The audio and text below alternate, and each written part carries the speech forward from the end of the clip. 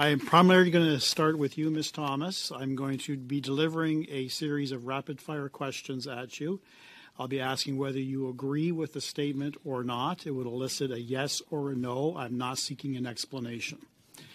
You'd agree with me that this country is bound by the rule of law? Yes. That every Canadian, including the Prime Minister, his cabinet, senior public servants, and most importantly, the Department of Justice is also bound by the rule of law?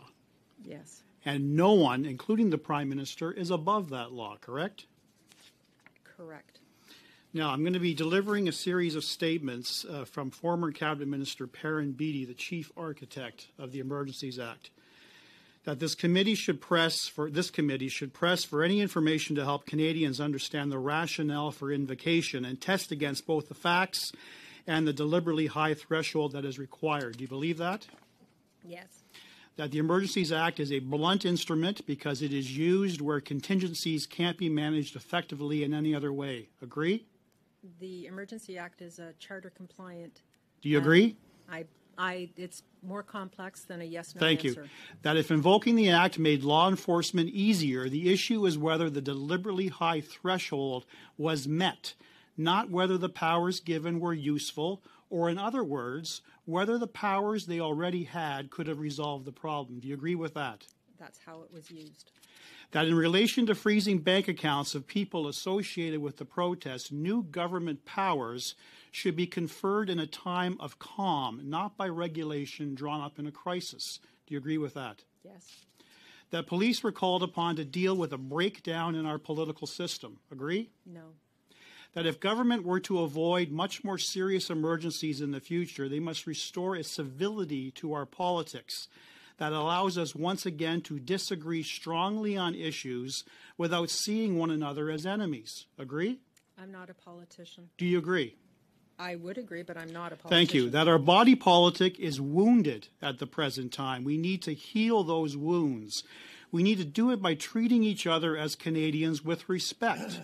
We need to do it in such a way that sets aside partisan differences and puts the national interest first. Do you agree with that statement? Yes.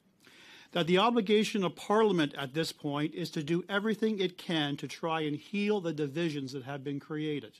Agree? I'm not a parliamentarian. Would you agree with me that one of the most important roles of a Prime Minister is to unite Canadians and not divide them by engaging in name-calling? The Prime Minister should protect Canadians. Do you agree? Protect Canadians. Do you agree that the Prime Minister should not be name-calling? I'm not going to comment on that. Okay. You are aware at the inquiry the Prime Minister stated that he did not call people who are unvaccinated names. You aware of that statement? Yes, I heard that statement. Would you agree with me that the Prime Minister stated on Quebec television in September 2021 that there are people who are fiercely opposed to vaccination, who do not believe in science, who are misogynistic, often are racist, that there are not many of them, but they take up a lot of space? As a leader, as a country, do we tolerate these people, or do we say, come on? He repeated those same talking points during the unnecessary 2021 federal election. Do you agree that he made those statements? I did not personally hear those statements, with apologies. Would you agree with me that either the Prime Minister has a problem, a significant problem with his memory, or he deliberately and intentionally misled the inquiry? Madam Chair, I don't think that this is fair questioning. Your time is up. She can answer the question. It's not up to her, this witness, to question the validity and the relevancy. We do not need commentary on the witness's testimony. The witness's testimony Can I stands. just give her an opportunity to answer? Thank you. I'm not sure what the question was. I can repeat the question, Madam Chair. She asked to repeat the question, and with the Chair's permission, I would like to repeat the question, Mr. Nakvi. Would you agree with me that either the Prime Minister has a significant problem with his memory, or that he Madam deliberately Chair, I didn't hear a and ruling intentionally on whether he misled? should repeat the question. So can you make a ruling, please, Madam Chair? I did, actually. I told him to go ahead. And can I repeat the question without being interrupted by the Liberal minister? Would you kindly proceed so that we can I will carry proceed on? without interruption. Thank you, Chair. Would you agree with me that either the Prime Minister has a significant problem with his memory, or he deliberately and intentionally misled the Rouleau inquiry? I believe that's a pejorative question. I won't answer it. Thank you. Thank you, Chair. Back to you, Ms. Thomas. Same style of questions. Absolutely. Maybe the same answers. Who knows? You would agree that when it comes to determining whether the government was really acting as a last resort because no other law would do, it's the Prime Minister's own explanation that matters. No, it's broader than that. Would you agree that the government's own legal interpretation of those things that can only be evaluated according to the Prime Minister's testimony because all the legal opinions have not been released? You'll have to ask that again. I'm sorry. Justice Rouleau, in his opening remarks at the inquiry, stated that uncovering the truth is the most important goal.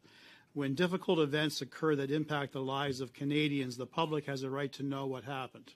Recall that? I do. The Prime Minister promised Canadians when first elected in 2015 that they would see the most open and transparent government ever seen. Yet this inquiry has seen hundreds upon hundreds of redacted pages from the government with little explanation as to the legal basis for such exclusion. Would you agree that the actions of the Prime Minister and Cabinet Ministers who have testified at the inquiry have frustrated numerous lawyers in their ability to drill down to the truth as to the legal basis for the invocation of the Act? I think that the Prime Minister and ministers being Do you agree or not? was extraordinarily transparent. Do you agree? I do Madam not Chair, agree. the witness should be allowed to answer the question. Inquiry lawyer Gordon Campbell stated, "We have, from the beginning of this proceeding through till now, attempted to find a way to lift the veil that has made such a black box of what has turned out to be a central issue before the hearing. We just regret that it ends up being an absence of transparency on the part of the government." Do you recall that statement? Not specifically, no. Do you agree that Justice Minister Lametti testified at the inquiry that the government didn't use the legal definition within the Emergencies Act, but rather used their own reasons, but could not release it due to solicitor and client privilege? You're aware of that? I did not see all of Minister Lametti's testimony. You're aware that no government official, all the ministers and the Prime Minister, are talking about solicitor and client privilege as a basis for not releasing those legal opinions. You're certainly aware of that. Solicitor-client Thank you. privilege. Justice Rouleau pressed Minister Lametti on this issue, asking how he would understand and pass judgment on the legal basis for invoking the Emergencies Act, which is a central issue in the Commission, when the government was not forthcoming on the legal rationale. He then said, quote, "I guess the answer is we just assume they acted in good faith in application of whatever they were told." Last question. Do you agree with me that the government response of "just trust us, we acted in good faith" when invoking the Emergencies Act is the complete opposite of being open and transparent with Justice Rouleau, but most importantly with Canadians? Do you agree with that statement or not? Solicitor-client privilege is a long-standing protocol in Do you this agree with country. that statement, ma'am? Solicitor-client privilege. Do you agree, yes or no? I'm not answering that. Thank you.